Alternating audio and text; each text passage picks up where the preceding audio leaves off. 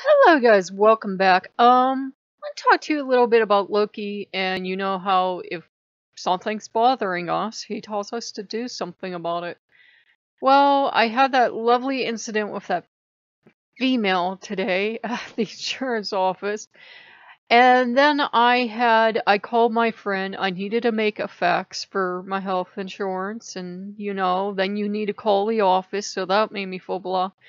But you know how she's always cheerful and she's always a shining example of human being. She is 360 days a year. But if you catch her on one of those 5 days, woo!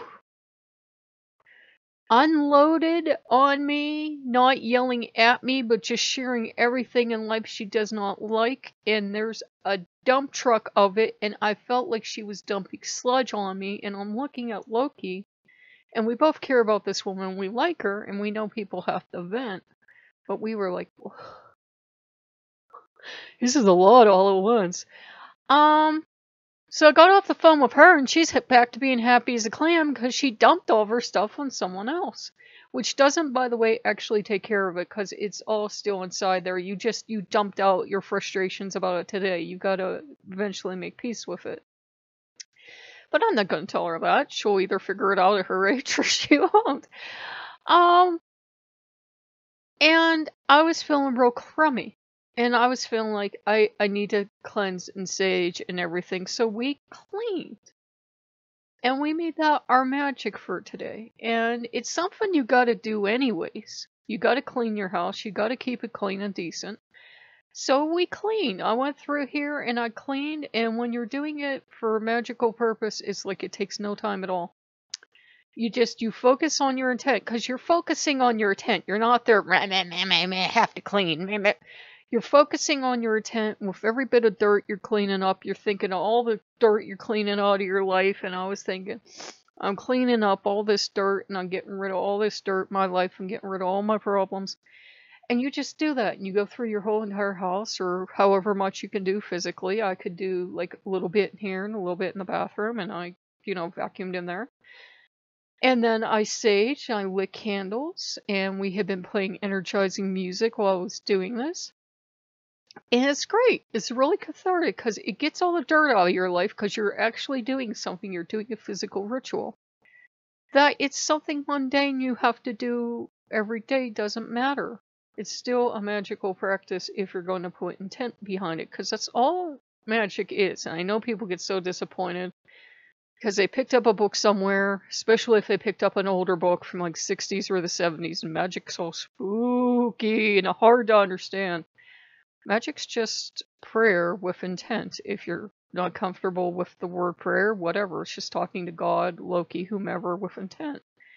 And our intent was to not only get the house clean, which you have to do anyways, but to, clean out all that sludge that she dumped on me. It wasn't her fault. 5 days out of the year, she has to do this. She has to vent. And we just happened to be standing there on the day she had to vent. And we didn't mind, because I told Loki, I said, I wondered what my cost was going to be, because she sent these 2 faxes for me for free. And I begged her, please take some money. And she wouldn't take money. And she wanted me to take money for the angel. I'm like, no, I just got you the angel. So I guess we're kind of even. And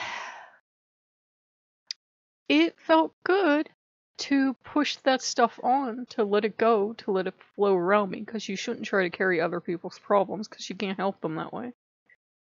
And it felt good to let everything go, to let all the problems go. I will either get the health insurance help or I won't. It's like anything else in life. And I let go of that phone call and that nasty woman, and I let go of everything else, and we're back to feeling pretty good. We're back to feeling pretty chipper. But that's practical magic you can do, and it doesn't take anything. If you don't have candles to light, don't worry about it. I just do it because it makes me feel calm, and I sage in that because back in my better days, I bought a floof ton of this stuff, and I have it. So I might as well use it, holding on to it until it goes stale and isn't any good, isn't going to do me any good, so I might as well use it while I have it. And when I don't have it, then we'll figure something else to do. So, it's an idea because I think people either have to make magic into Instagram magic where it's way too impractical because there's always like 500, 600, 700 or more dollars worth of products in a picture, and you think, oh, I can't do this spell unless I go out and spend all this money and buy all these crystals and everything else, and you don't need any stuff to do magic. You can do practical stuff. You can make food. I'm a kitchen witch, so you can make food and it's magic. You can clean your house and it's magic. You can go visit a friend and it's magic. Absolutely everything you do can be magic as long as you do it with intent. You don't have to go crazy. You don't have to think every time you're going to do something, oh, I'm going to do this or that, or just, do it naturally. And if you do need to put some intent into an act, then you put some intent into an act. If I just feel the next time I go to clean, I just feel like cleaning and nothing particular is bothering me, I don't, put some magical oomph into it. But if I'm like, ugh, I'm lousy, I've told you guys before, if stuff's bothering me and I can't do anything else, I clean. And it helps because you're doing something symbolic. You're cleaning up all the dust and dirt and negative stuff, and you're getting rid of it. So hopefully that helps you guys, and our house is nice and clean for the holidays. Though I am the toddler, I often tell Loki I'm my own toddler. I'm my own child. I have to go through this house on a daily basis cleaning up after me. And I don't do anything. I'm like, how do I make so much dirt when I really don't do anything? I have no idea, guys, but you would think 10 elephants lived in this house with me. And I'm like, how do I do this? How do I do this? And then you go to somebody's house and they got a couple people living there and the place is spotless. I got one grown woman living here and it will look like chaos in here at times. So I don't know. I'm doing something wrong. So if you guys like what you see, like, comment, subscribe, and we'll see you later. Bye-bye.